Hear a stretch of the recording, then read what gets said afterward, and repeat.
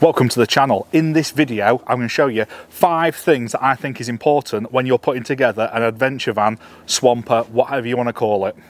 If there is enough interest in the subjects in the comment section, I will do a further video for you, and this will go along with the basic lanes and all the rest of it for these adventure vans. So I see so many people making the same mistakes and buying all the shine on bolty bits that look awesome in a car park, but they go out onto the trails and they fail. Don't make that mistake. So the first thing that I would buy is a decent set of wheels and tyres. And the reason for this is it's very, very simple. You are taking these vehicles a bit further than the average RAC van, AA van is going to recover you, and it's out of a lot of beginners' comfort zone. And it's one of them things that you won't know till you've got this wrong until you are stuck and you're phoning a friend or trying to get somebody out. This is all about being self-sufficient. So from factory, this would have come with mud tyres on the steel rims because it was an ex-utility vehicle. A lot of the vans that I know you guys are going to be buying are going to be standard vans. So they'll come with commercial tyres. Awesome for the road, not so great for everything else. The next step up, what came on this van when I bought it, was a set of BFG all-terrains, which again is a fantastic tyre. It's very, very good in the wet on the motorway, things like that. However, it doesn't have the ability to self-clean in wet grass, mud, things like that, where you're going to then start to chew the ground up and you're going to need that bit more grip. It's excellent for deserts, it's excellent for anything soft like that, but as soon as it starts to get a bit boggy, you know, them kind of horrible sludgy conditions, that's when you're going to be spinning wheels up and starting to gain no momentum. I've just changed now that suits my style of my adventuring to a Cooper STT Pro, which I've run on my Land Rovers for over 10 years now with zero issues. I'd even say from going from a BFG to these, it's noticeable that the sidewall is a lot thicker and a lot sturdier. You can just tell on and off the road. As well as that, with it being a mud pattern, it flings mud. It really, you can hear it actually biting in and chewing into the ground to give you that bit more grip and pull you out. On top of that as well, I've now gone to the new Raptor Rogue alloy. The reason for this is it's got a 1,500 kg load rating, which is phenomenal for a larger van. You know you're never anywhere near its limit, and not only that, lifetime warranty. So by doing this choice, I know I've got a proven strong tyre and a proven strong wheel. Item number 2. It's recovery gear. And you wouldn't think this would need explaining, but the amount of times I've seen people, even on a campsite, I had this at one of the early in the year meets, someone actually came up and asked for a recovery eye. They're running a vehicle and don't even know whether they've got jacks, recovery eyes, things like that. Please, please, please make sure you have got something to change your tyre, jack your vehicle up and put a recovery eye on. That should be a bare minimum for any vehicle. However, we're going to go one step further. You're wanting to build an adventure camper and you don't want to be a pavement princess like so many out there. So you're going to start to look at these few items. So when it comes to recovery gear, there are a few items that you must buy. The first and the most important is a rope. The reason is these are larger vehicles. You're not going to get them out by a quick shove. So you're going to have to get someone to pull me. Hopefully you've had the sense to go with someone. If not, have you got the gear so that you can either self-recover or so that a farmer or someone local that you bump into can come and give you a quick tug. First on the list, a rope. Right, I use a longer kinetic rope. The reason being is you can get a little bit of momentum on and you can use that to pull a bigger vehicle. I have used this to pull a 10+ ton Arctic lorry that was buried up to its axles in grass, and it got it out, no issues whatsoever. This is the Terra Firma one from Maltings Off-Road. This is what I would call a soft shackle system. So unlike my other rope that's got the big metal hooks at either end, this has got none. The idea of this, if there's a failure at any point, this is what's flying through the air, not a big piece of metal that will take your head off or take a limb off. Okay, decent length, nice big loop. You can put this through something, on itself, to another rope, or what you can do with the end of it is you have something that is called a soft shackle. Okay, again, Terra Firma from Maltings Off-Road. These, dead straightforward, place it through, put the knot through here, that pulls tight, it won't go anywhere. Far safer than a D-link. I do still have a bag of D-links just in case. Those, I would say, are the bare minimum that you should carry if you want to get tugged off while you're out in the field. Stop it. Going from there, of relying on somebody else, you can start to look at self-recovery. And by self-recovery, I mean something like recovery boards, okay?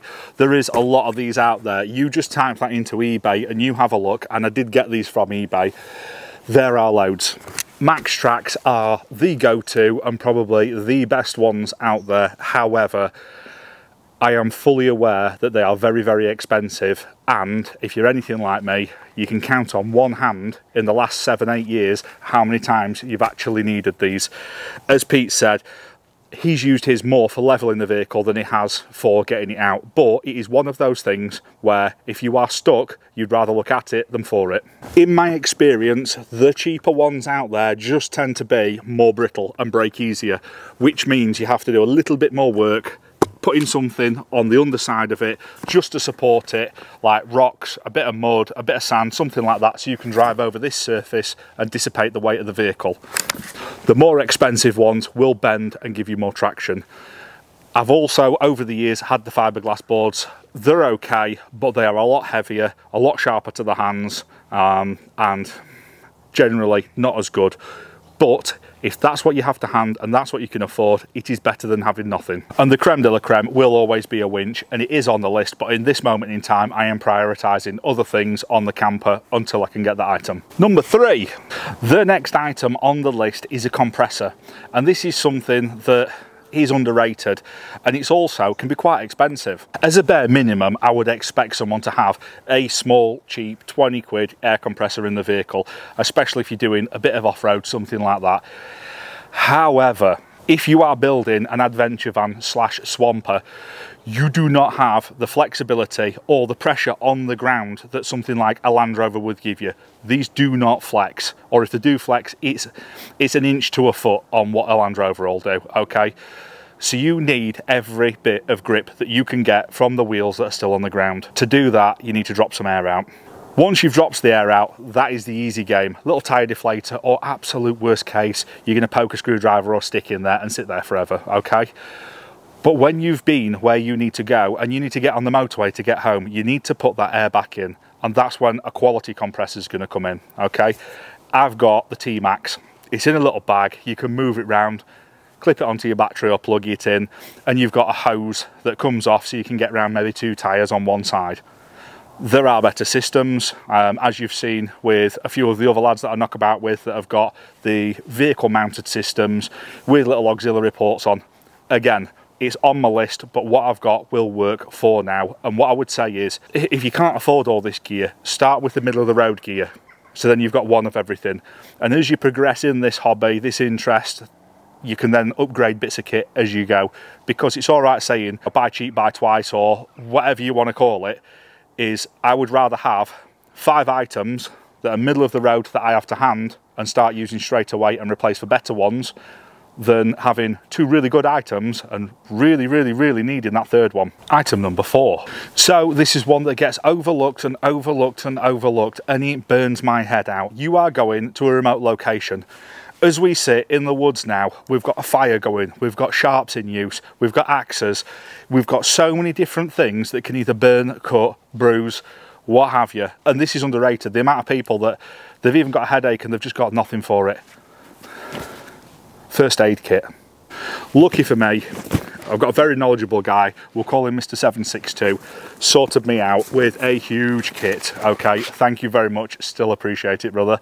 It's one of them things that even if you start off with a small kit, please have it, and have it to hand. Telling the people that you're camping with where this item is. I am so passionate about this. There is a specific video saying, where's your first aid kit? And I tried to start a trend on this, but everybody is slack. I'm not going to go into every item of this. There will be so many videos on YouTube of what to put in a vehicle first aid kit. This is bordering on a trauma kit, okay? I don't expect everybody to carry this much gear. However, I tend to knock about in groups of people, and I go along the lines of, there are a lot of slack knackers out there, so make sure you've got enough gear for the group. That's my problem, not yours. But please, you're going out with your friends and your family. Make sure they're all right. So, a little bit of an odd one now, and this is something that I think being a Land Rover owner teaches you to do. Okay, it is a vehicle first aid kit. And a lot of you with reliable vehicles will be like, what the is a vehicle first aid kit? Quite simply, it is when you break something, when a hose goes, when an exhaust hangs off, when something breaks, what are you going to use? Because, again, if you're a pavement princess, this isn't an issue. You just call a man. But if you are genuinely going that little bit further and you break something, how do you get back to a road where you can be recovered? In this bag, we have items such as Billy basic things like jump leads, because we all know someone that's left their ignition on, belts and hoses, tyre repair kits, wheel bearings, more tyre repair kits, self-amalgamating tape. Okay, if you split a hose and you don't have a replacement hose, you can wrap this round and round and round and round, and most of the time it will seal it. Won't be perfect, but it will let you put some more water in and get you a little bit further. Quick steel. Okay, this is a putty. I have seen this used multiple times, whether it be the top of a radiator to seal it, to stop the water from coming out of a crack or a bad weld. I have also seen it on a leaking diesel tank that's been hit a bit of a rock or something like that, made the putty up, put it over the leak, job's a good one, it's got us the rest of the weekend round the lanes. Then a whole host of bodgy items like super glue, insulating tape, Jubilee clips, and a million other things that I'm sure you can use your common sense to put together.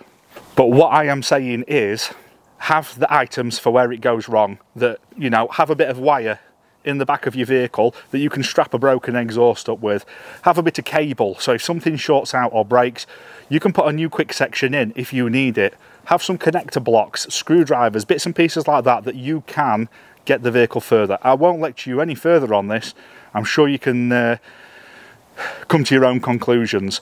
I am sure there will be a lot of experts on this one and a lot of people saying their own opinion of it. Hit it in the comment section down below, because this is just my 5 kind of little things that I think you should have as a beginner.